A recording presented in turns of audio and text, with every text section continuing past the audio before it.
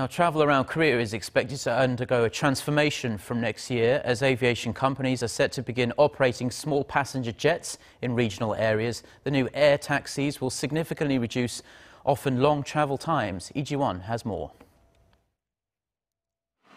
This is a small regional jet that can sit 50 passengers. With a speed of 900 kilometers per hour, it will reduce what was a 6-hour express bus journey between Yangyang County and Gimhae City to less than an hour. A one-way ticket will cost about $77, approximately twice the bus fare. The company introducing the service will begin operations from as early as next year.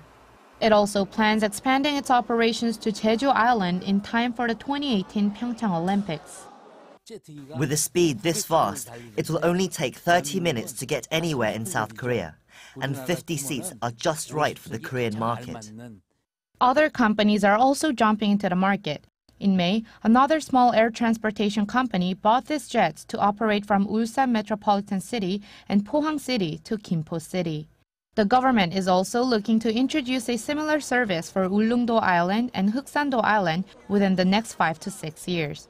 This would turn a 5 to 9 hour trip involving trains, buses, and boats to a quick 1-hour plane ride.